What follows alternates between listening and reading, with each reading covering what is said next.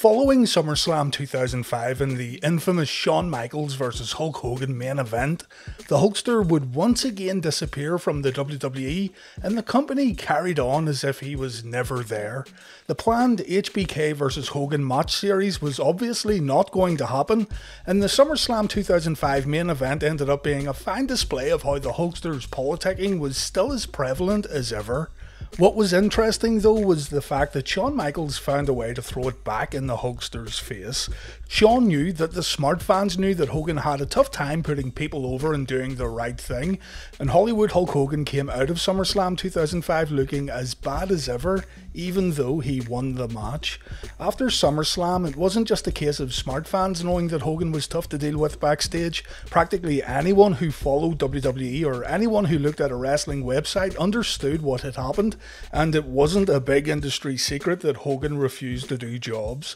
And over time, it even became a sort of meme. So you'd like to think, after all these years, that Hulk Hogan learned a lesson, and Hulk Hogan would finally see the value in losing matches, how fan perception can have a more negative impact than actually putting someone over, and how refusing to do jobs can make fans quickly turn against you. Now, people will argue that Hogan beating Shawn was the right thing to do, and yes, there are people out there who believe this, and that's fine. I mean, Hogan has more history, Hogan was more recognisable, Shawn wouldn't have this massive platform to work on if it wasn't for Hulkamania running wild in the 80s, and that's all completely cool, and these are all very fair points. It can also be argued that Shawn wouldn't have gained much from beating Hogan, because Shawn too was already in the WWE's tier of legendary superstars in 2005, so win, lose or draw, the outcome wouldn't really push Shawn Michaels into a new phase of his career. But if Hogan had wrestled a young guy, a guy who still had literal decades left to give inside the ring, then the absolute right thing to do would be to lose to this young superstar. I mean, it just makes sense. Give the guy a big victory and let the guy live off that victory for months afterwards. Hulk Hogan had that opportunity 1 year after the Shawn Michaels fiasco when he stepped into the ring with Randy Orton at SummerSlam 2006, a guy who had been calling himself the Legend Killer, and a guy who had absolutely nothing but a bright future ahead of him. Hogan could do a lot of things by losing. He could make amends for SummerSlam 2005, he could silence those smart fans who knew about his backstage politicking, he could give a younger star a seriously big push by putting him over, so it just made sense for Hogan to lose. Hell, it would even turn out to be Hogan's final WWE match, so there's practically nothing for the company to gain by having Hulk win. Did Hulk Hogan do the right thing at SummerSlam 2006? Did he allow Randy Orton to live up to his namesake, and did the legend of Hulkamania finally get killed? That doesn't work for me, brother. This is the story of Hulk Hogan versus Randy Orton at SummerSlam 2006.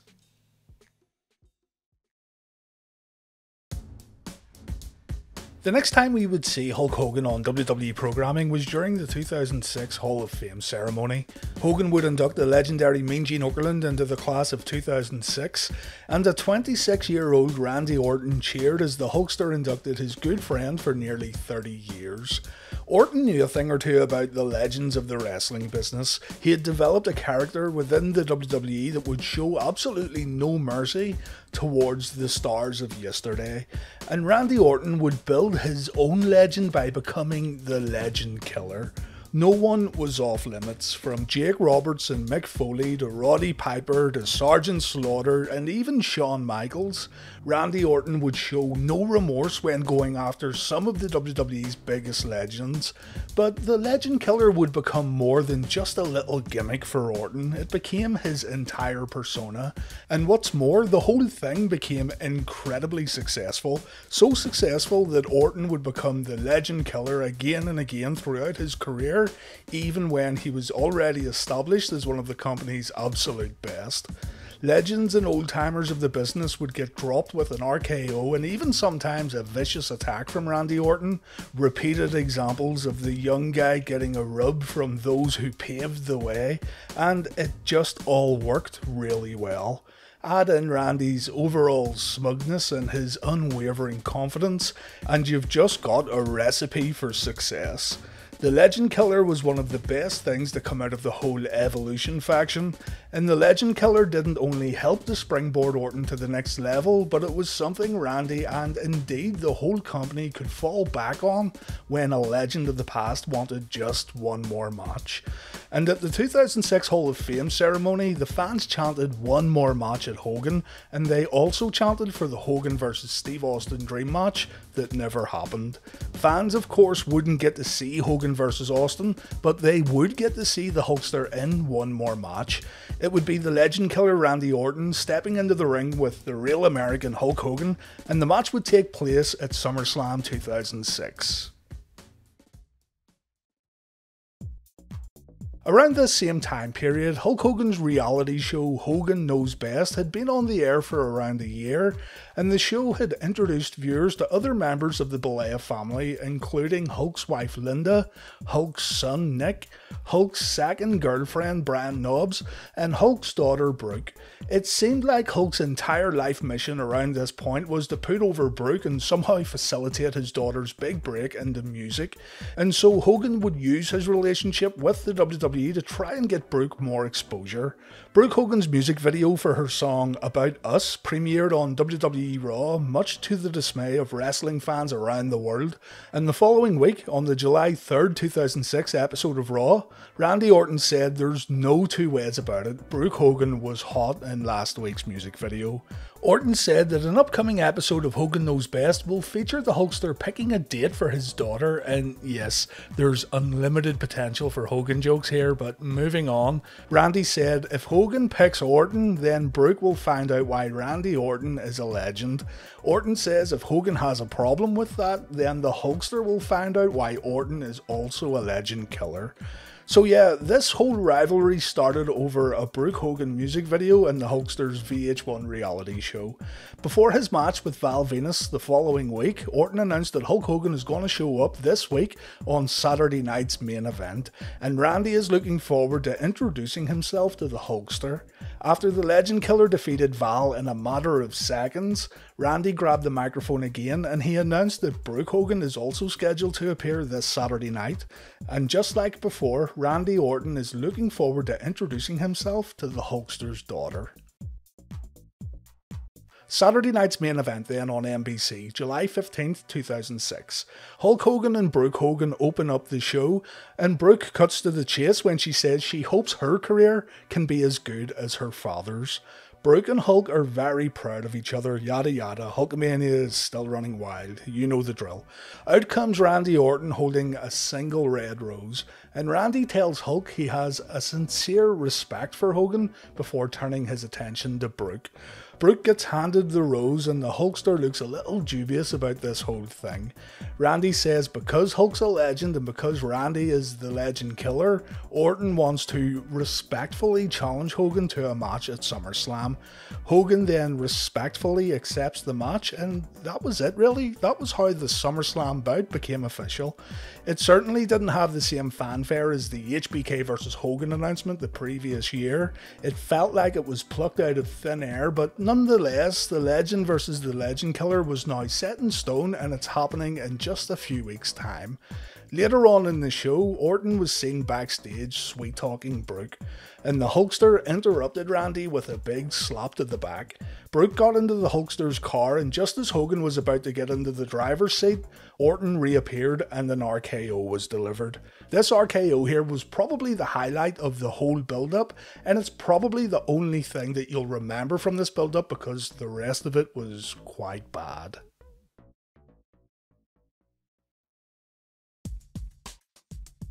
On the Raw following Saturday night's main event, Orton said that he hopes what happened between he and Hulk doesn't interfere with his potential relationship with Brooke.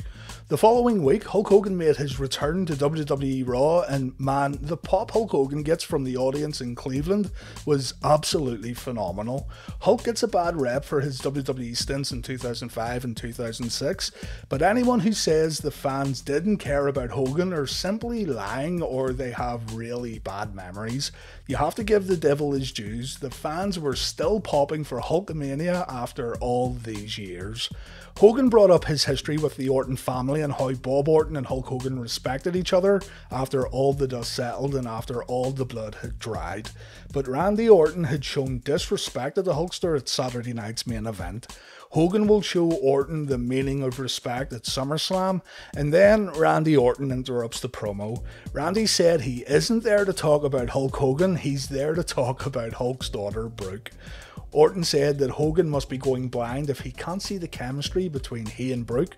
Orton said that Brooke had paid the legend killer a lot of compliments, and it's a shame that Brooke will have to witness her dad getting dropped with an RKO at SummerSlam. Hogan then challenges Randy to get in the ring. Jerry Lawler ended up throwing Randy in after Orton had shouted at the King, but Randy was able to escape a beating from the Hulkster as the segment came to a close. The following week, Randy announced that he had just been given his own reality show, Orton Knows Best. Out came some actors portraying Nick Hogan, Brooke Hogan, Linda Hogan, and the man himself, Hollywood Hulk Hogan. When Nick says he wants to be a wrestler just like his dad, Orton says Nick needs to go bald first before throwing him out of the ring. Randy then says that Linda Hogan is obviously an animal lover because she married a beast walrus, but Linda and Hulk did have a beautiful daughter named Brooke. And this all leads to the fake Hogan getting all up in Randy's face. Randy ends up kissing Brooke and the fake Hogan takes an RKO, and the segment ends with Randy slapping Jerry Lawler for getting involved last week. This whole thing was a giant swing and a miss, unfortunately, and there was practically nothing redeemable about the whole segment. I mean, one guy going after another guy's daughter should really write itself, but this is a fine example of the WWE overproducing a segment. No one really cares about Brooke, Nick and Linda, so why on earth would people care about Brooke, Nick and Linda imposters? Sometimes it's just really baffling how promos like this get greenlit, but moving on, Jerry Lawler challenges Orton to a match next week on Raw. Raw is being held in Memphis, so the King would have an incredible amount of support going into this matchup. Orton ended up defeating the King after hitting a low blow followed by an RKO, but the big story on this evening was the news that Hulk Hogan had got injured. Apparently, Hulk had a torn meniscus in his right knee. This was a legitimate injury, by the way, but Orton wasn't buying it.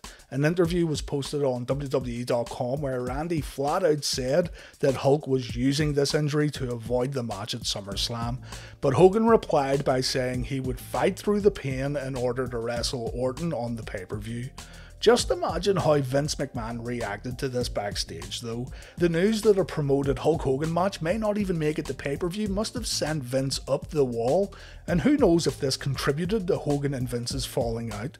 But either way, Hogan put off knee surgery so he could work this SummerSlam match, and this maybe explains why the featured bout was moved to the middle of the card. It would take Hogan nearly 6 years before he had the required surgery, but let's not speculate about how much pain Hogan was or wasn't in. We'll just never know the answers to these kind of questions.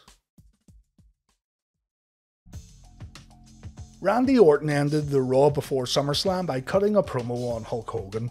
Orton said that Hogan was the main inspiration for the legend killer. As a kid, Orton would watch Hogan come to the ring and he'd do the same old thing, but Randy just didn't get it. Why were fans getting behind this tired and boring act when it's the same thing week in and week out? And yes, we can say the same thing about Randy these days, but Randy says that he vowed as a kid to end Hulkamania forever, just like the Dungeon of Doom. Randy Orton's destiny and life mission will be completed this Sunday when he defeats Hulk Hogan, and all it's going to take is one RKO. Out comes the Hulkster, only it's not the Hulkster, it's the imposter.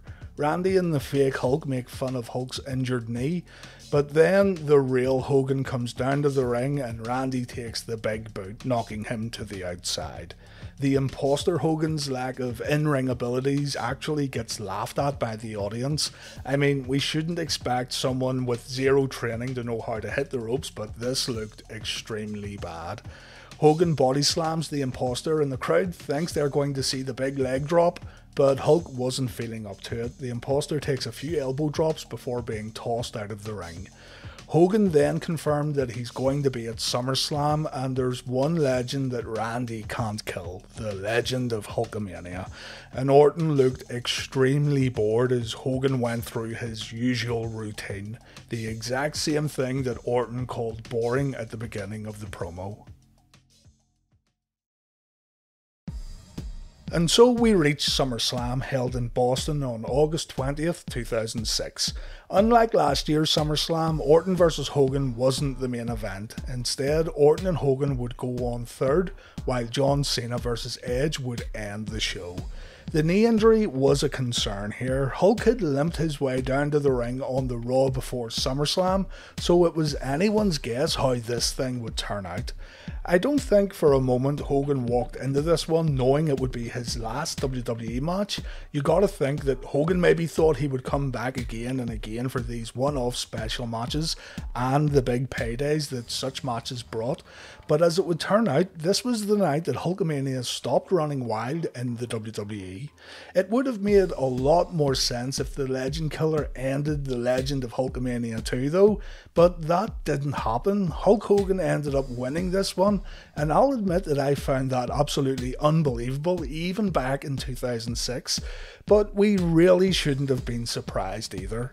Randy didn't go out and oversell like Michaels though. Randy was a professional here and he'd done what he had to do, but Randy must have known that the fans around the world would know that the outcome of this one was bullshit. If you're a Hogan fan or not, it's really irrelevant. The guy's body was now beginning to break down to the point where his advertised matches were in jeopardy.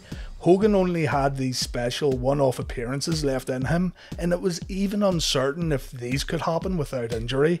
And over here you have a young and hungry Randy Orton who is dripping with potential. It just made an incredible amount of sense to give Orton this victory, and there's nothing that can be said here that would change my mind on that.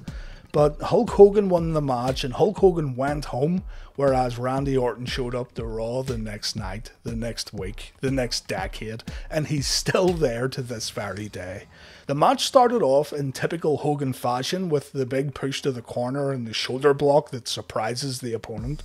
Hogan then takes his time getting out of a headlock, and as the match progresses you can't help but feel that we're seeing a tremendously downgraded version of Randy Orton. Remember, Hogan had that bad knee too, so you can't completely tear this match apart, but it certainly didn't help matters either. Hogan punches, scratches and chokes his opponent, but he doesn't do any wrestling moves. It doesn't take long for Randy to begin targeting the knee, and just to avoid any further damage, Orton goes after the left knee and not the supposedly injured right knee.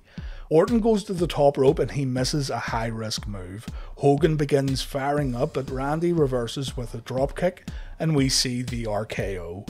The dropkick and the RKO would be the only bumps Hogan would take in this whole match, by the way. The referee counts to 3, but Hulk gets his foot on the ropes. Orton thinks that he won the match, but the referee decides that the 3 count won't stand and the match gets restarted. Randy is livid as the bout continues, but it doesn't last long afterwards. Hogan hulks up, he hits the big boot, he then wastes a ton of time by pandering to the audience, and then we see the leg drop. 1, 2, 3, Hulk Hogan wins his final WWE match. Orton rolls out of the ring and Hogan celebrates with the audience. And as mentioned earlier, I don't think Hogan necessarily knew that this would be his last post-match celebration with WWE fans, but yeah, the legend of Hulkamania was not killed by Randy Orton at SummerSlam 2006. Immediately following the show, fans were pretty much in agreement that the wrong guy won at SummerSlam, but just like today, you'll still find your die-hard Hogan fans or those who just have a strong dislike for Orton that'll say otherwise. To be fair, it might be a little pointless complaining about Orton not going over Hogan because, well, Orton would still have an incredible run with World Wrestling Entertainment and he'd still make a ton of money. But still, it would have been a nice achievement for the Legend Killer to end Hulkamania once and for all. Either way, the end result was Hogan leaving and Orton staying, and Hogan's next match was against The Big Show during an event in Memphis, an event that was not promoted by WWE. This was originally supposed to be Hulk Hogan versus Jerry Lawler, but that match fell through. Hogan and Eric Bischoff then produced their own Hulkamania tour that took place in Australia in 2009, and in October the same year it was announced that Hulk Hogan had signed a contract with TNA. The Hulkster would remain in TNA for around 4 years on and off, and we will of course look into Hulk's time in TNA in future videos. Hogan would come back to the WWE in 2014, but again, that will get covered down the road. I hope you enjoyed this video. Thank you very much for watching, and take care.